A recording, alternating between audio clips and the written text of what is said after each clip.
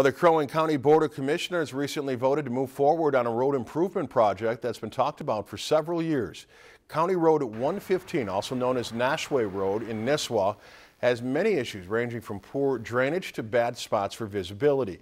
The county finally has intentions to completely remodel the road in the next 5 years.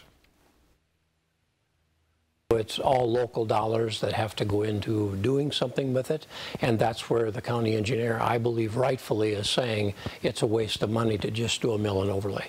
We're not going to resolve the problems that way. There are too many surface problems and subsurface problems that aren't going to go away with just a mill and overlay. Putting County Road 115 on the 5-year plan allows the county to use tax dollars for the project, and every project that has recently been on the 5-year plan has been completed in time. If you enjoyed this segment of Lakeland News, please consider making a tax-deductible contribution to Lakeland PBS.